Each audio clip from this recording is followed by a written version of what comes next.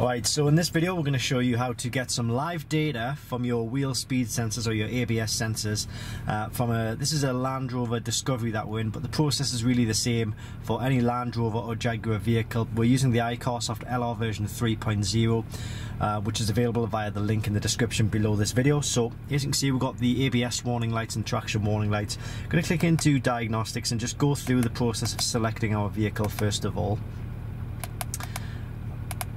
That's a Discovery 3 P6.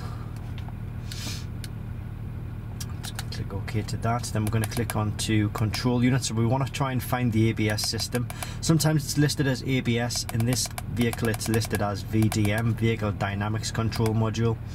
Let's click OK to that. And then what you can do is, if you want to read the fault code, click on to read the fault code, and it'll give you, see, this is the fault that we're getting here, front right wheel speed sensor circuit.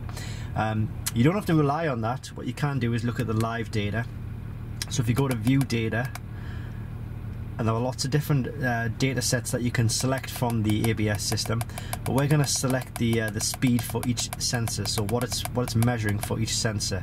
So we're going to click on to front left wheel speed sensor circuit input. So we're going to do that for all of these sensors. So that's the front left, it's the front right,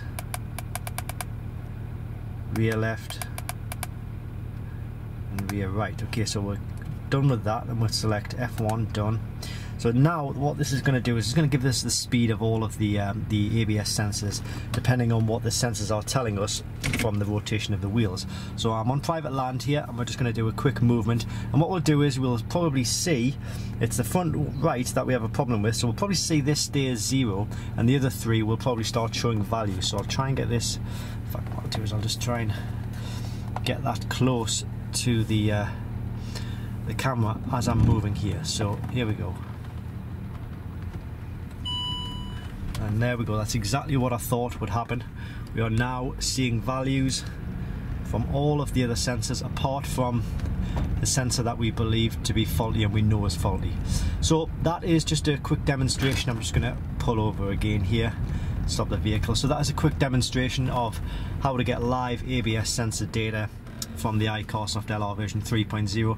If you are interested in this tool, as I say, just click the link in the description below this video, and it obviously covers all of the systems as well in the vehicle. It does live data for all of the systems.